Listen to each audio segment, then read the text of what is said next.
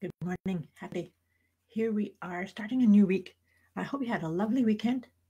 Just checking in with our weekly little session here to focus on what can we let go of.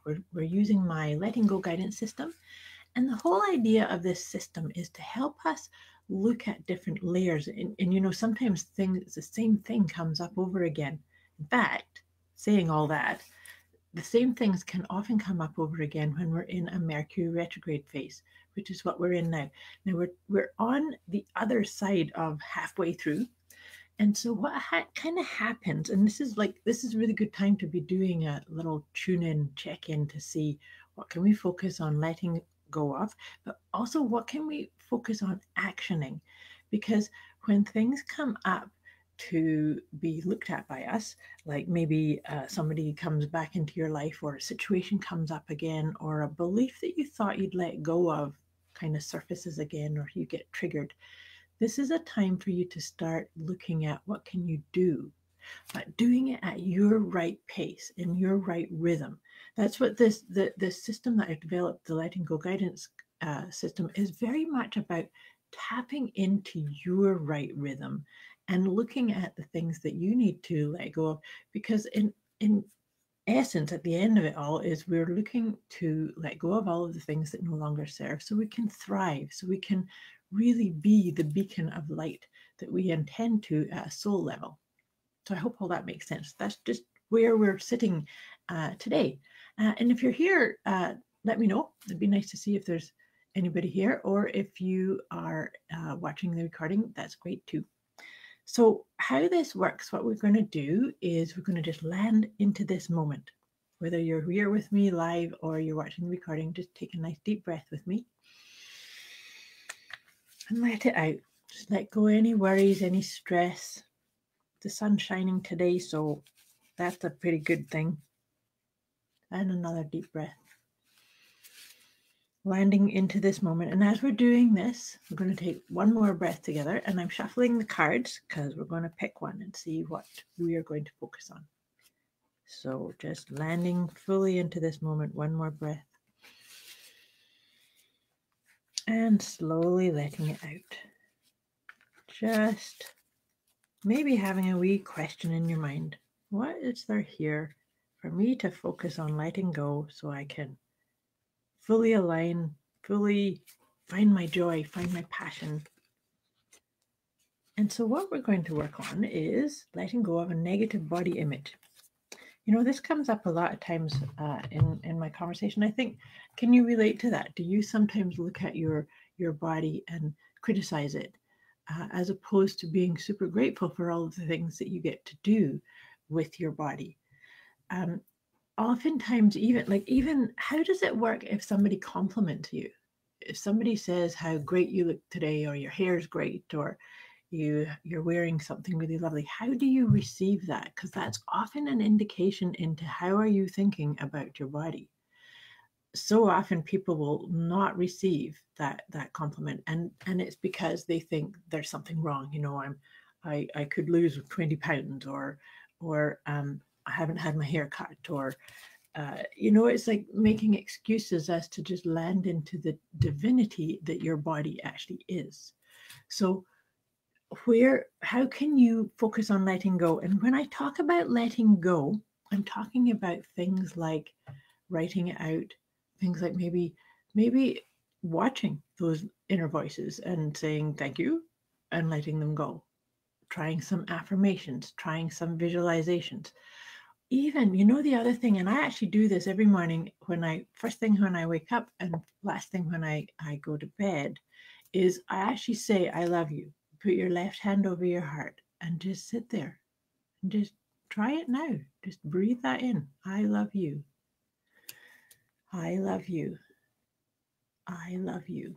And sometimes when we do that, if we do have a big cloud of a negative body image, we can be, criticizing or picking fault in yes, but.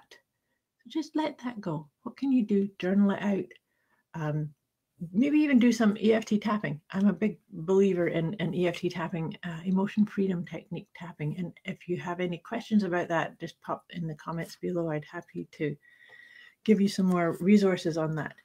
But so what I'm going to do just now is I'm going to read out of my guidebook. Just see how does negative body image come up for you, and what can you do to let that go, or rewire some of that thinking, or look after your body better. Like sometimes a negative body image is because underneath it all, you kind of know that you're not treating your body with as much honor as you could. Like maybe you're not eating as healthy as you could. Maybe you're not getting enough sleep, as much sleep as you need. So just watch for are there limitations in there that you could start bringing in. And then I'm going to read this out, see if this brings up anything else for you. You are bright, beautiful right now, just the way you are. This is really only one person's opinion.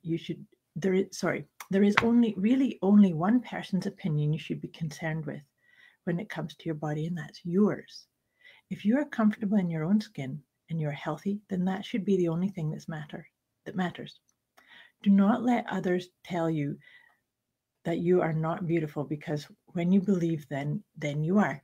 And that also applies to social media. Oftentimes we compare ourselves to unrealistic social media or magazines or advertisements like that. So that's referring to that too. Healthy people have a self-image that's separate from their body image. They have an identity that's about many things. Perhaps their identity focuses on being a friend, a student, a parent, or just having a loving nature. Maybe their focus is a hobby, an instrument, or a pet. There are many things that go into a person's identity or feelings of specialness and self-worth. And on top of it all, they have a body that they take care of and live in.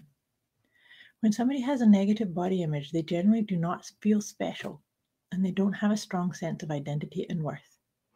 They latch on to being thin as something they can do and control and be good at. Then their self-image and their body image get twisted up, and they think they are only as good as their body looks to them. In what ways can you feel or be special that have nothing to do with your looks? Can you imagine what it would feel like if you felt worthy? What are some other ways you might separate your body image from your self-image? And just sit with that. How can you shift out of judging yourself just because of how you think you look in the mirror? And oftentimes, I think we've all bought into stories like you have to be a certain size, or no wrinkles on your face. To be honest with you, I'm grateful for my wrinkles. They prove that I've been around for a bit and gone through a number of experiences. And gray hair, that's like, to me, that's it's an acknowledgement of life experience. But all too often we kind of compare ourselves to things that are unrealistic. That's not you. So see what you can do this week to let go, to sort of unhook your idea of who you are and your worthiness with how you look, how your body looks. And as we're just kind of feeling into that energy, just breathing into that, seeing how your inner dialogue is, I'm shuffling the Doreen Virtues Angel cards, and I'm going to pick, Sheena's here. Hi, Sheena. Nice to see you here. I'm going to pick 3 cards to help support this idea of letting go of a negative body image. And let's see what will come up for us today. This is pretty cool. You know that I always say that. So the first one is enchantment. So how can you be enchanted and excited with the idea that, yes, well said, beauty is not a dress size. I completely agree with you. So enchantment, how can you be like excited?